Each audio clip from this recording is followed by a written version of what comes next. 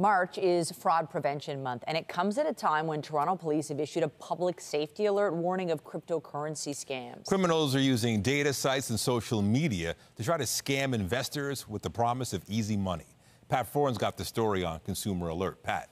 Nathan and Michelle, we've all heard stories of people making fortunes investing in cryptocurrency, so thieves are targeting people who want to make money. But there are many scams to watch out for. We spoke with one man who just lost $260,000.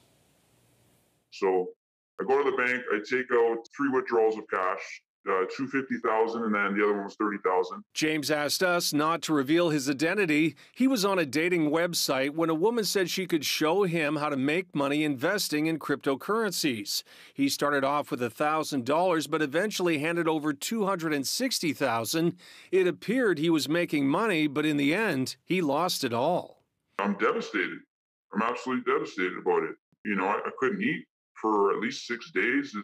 I'm still in the process of recovering because, they pretty much flushed me out. Toronto police say they've seen an increase in the number of fraud cases related to cryptocurrency scams. It starts with the promise of easy money. The emails, the text, the downloads are sent to anyone and everyone, so it doesn't discriminate. Scammers will ask victims to invest a small amount to earn their trust.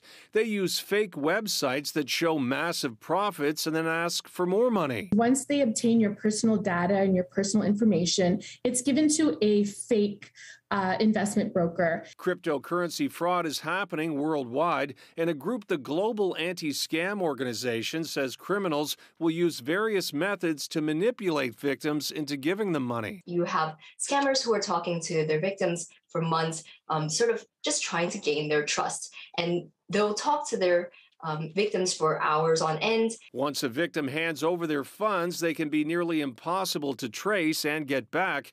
James shared his story to warn others. So I would highly suggest not to take any financial advice from people online that you've never actually shook hands with or met in person.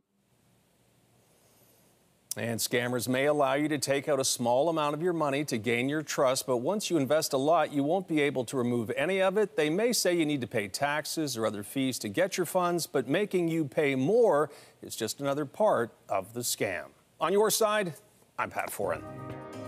If you have a consumer story idea, email us at alert@ctv.ca.